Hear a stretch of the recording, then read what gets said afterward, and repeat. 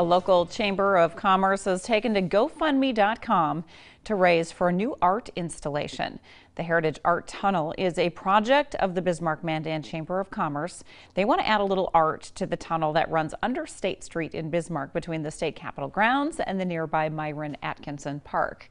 They've already gotten approval from the Capitol grounds and city, and now they're asking for donations in order to prep and paint the walls and for artists' commission. We have a link to their GoFundMe page on our KX News website, kxnet.com, if you'd like to make a donation. Now here's a last look at your forecast.